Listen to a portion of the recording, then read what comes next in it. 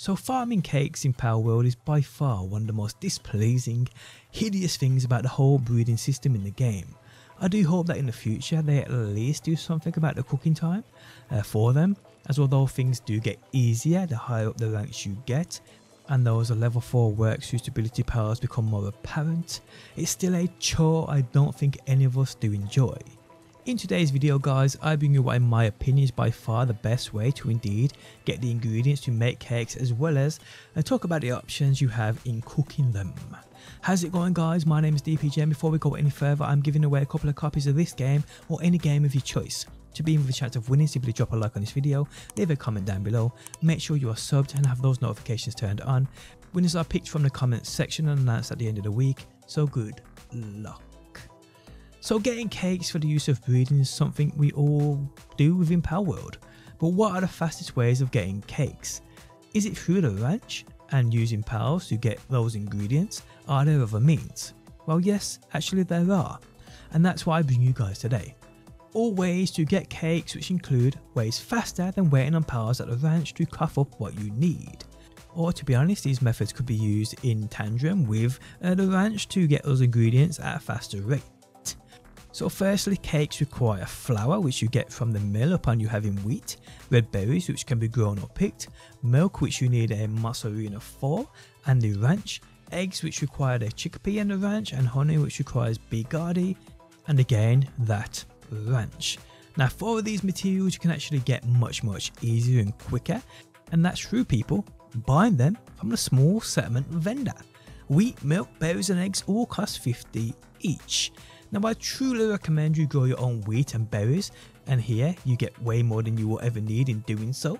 So milk and eggs will probably be what you need here. For me personally, it's more so eggs than it is milk. I think egg is the #1 and mostly used and consumed ingredient to make a cake, obviously. So maybe eggs you want to buy or need.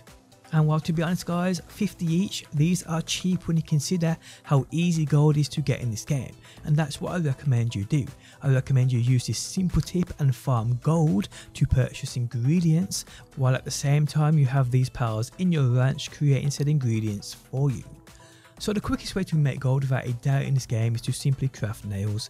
1 ingot gives you 2 nails, 1 nail sells for 160 gold. You do the maths people. How easy is it to get ingots? So how easy is it to make nails? And how easier is it to just sell these nails and buy said ingredients? There is no excuse as to why you shouldn't be filthy rich in this game. And well, if you ain't, now I'll teach you. So to start, there are loads of spots in this game. Plenty of them. You're seeing a few on screen now. These are some of the less popular ones I've seen floating around the internet. So if you're playing on an official server, try checking out a couple of these spots. Coordinates, as you can see, are on screen now. Now all you need for this entire setup is obviously the basics, pal box, pal beds, pal feeding box, storage, and you are good to go here. Then you need mining pals. Anubis, in my opinion, does this amazingly. You also need a transporting pal. Again, Anubis is great at this. And in reality, that's all you really need unless you plan on smelting the metal into those ingots at this working base you're about to set up. Then it's a case of getting even something as basic as a primitive furnace to cook up those standard ingots for you. This works. Now in regards to a power that's efficient in kindling, obviously the best in the game is the Germantide Ignis, found right here on the map. These are the go-to for that kindling, but I do understand people watching this video will struggle getting one. But there are many other options too, like the Arsox, who is an easy catch, who's a level 2 in that kindling. Pyrin is the same. You have level 3s in Ragnarhawk, Blazehowl and Reptilo. These are great kindling options, and there are plenty of others out there for you. Now obviously with the cakes, it's the cooking time which is a drawback. A simple method in more or less halving times, logically, is by doubling up on the furnace and doubling up on those kindling pals. This was a method I used as a starter player looking into breeding. The more cookers, the more kindling pals you have, the more cakes you will get in return, doubling up over a single cooker. Simple. Now I would recommend with a base setup for farming ore that you put down a few springs, and that food in that feeding box at a bare minimum is foods that will restore that sand, like cooked berries, salads, etc. But once that base is set up, sit back, relax while they farm that ore for you. You then make it cook and then simply use those ingots from that furnace and craft those nails. If you plan on doing that at the same base too, you'll obviously need that station, that workstation, but the Anubis will make these as quick as any other pallet in the game, as it's the handiwork which is the best for you here. Now while we're on the subject of Anubis, there's no excuse not for you to have some of these already in your setup. Simply breeding a Relaxaurus and a Celeray, these give you Anubis. I mean, that's the easiest combo you can get, but get yourself this base working pal, it's by far the best in the game. But yeah, once you have those nails ready, head to this small settlement and sell those nails, and then purchase the ingredients you need. Even better guys, which is something I recommend you doing, catch this vendor and place him at your base, which is what I've done. It saves you a ton of time in stressing about fast travelling back and forth from this small settlement. You can sell him and buy him from him in your base. It really is as simple as that, and it saves you a ton of time. Now from this graft alone, from this work base alone, you'll be able to buy more eggs and milk than you'll ever need. Even if you purchase berries and wheat too, the same result will occur. From here though, you still need that honey.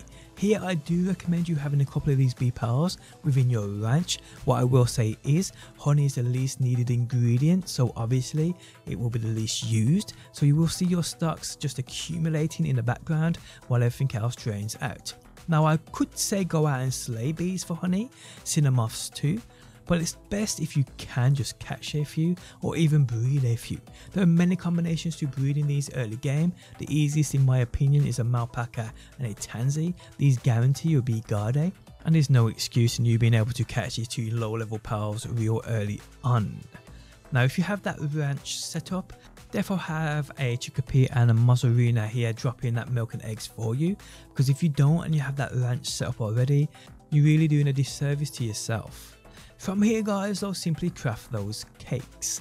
Now in regards to the ranch, obviously certain pals are needed to get what you want, but can you increase the rate in which they drop said ingredients?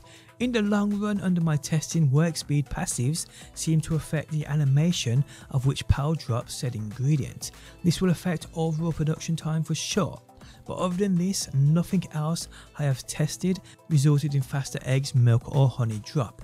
Obviously discounting the fact that the condensation machine, once you start sacrificing said pals, this will affect the drop rates that you will see. So do keep this in mind. I actually have a video guide, an in-depth look on how you can actually increase ranch drop rates, which I'll link down below or you'll find on my channel. Now there is another way in which I tried and tested in getting those cakes, as it was recommended to me on my Discord, and that was going out and slaying those Lavanders. Here I tried this, I slayed away, I caught away, I caught and then slayed away. I did it probably about 40 times in total. I didn't get a single cake. This was also with a party full of who are said to make neutrals drop more items. Neutral pals drop more items. Although I saw a few of the other things drop more consistently, cakes were not dropping for me whatsoever. I even adjusted my world settings and nothing was happening for me here guys. So under my testing, Lavanders, although can drop cakes, are just not efficient enough. Keep in mind, if you do try and do this for yourselves though, they only appear at night. But yeah guys, the fastest way to make cakes in game in my opinion is to actually just purchase ingredients while also making your own. There's no real other legit efficient option that I have come across. I've been using this method for a while now and I've not run out of cakes and probably never will. So yeah, I hope it helps you out too. But there we have it guys. If you enjoyed the video, leaving a like really helps out. If you like what you see and want to see more Palworld, be sure to subscribe. And hopefully guys, I will see you on that next one.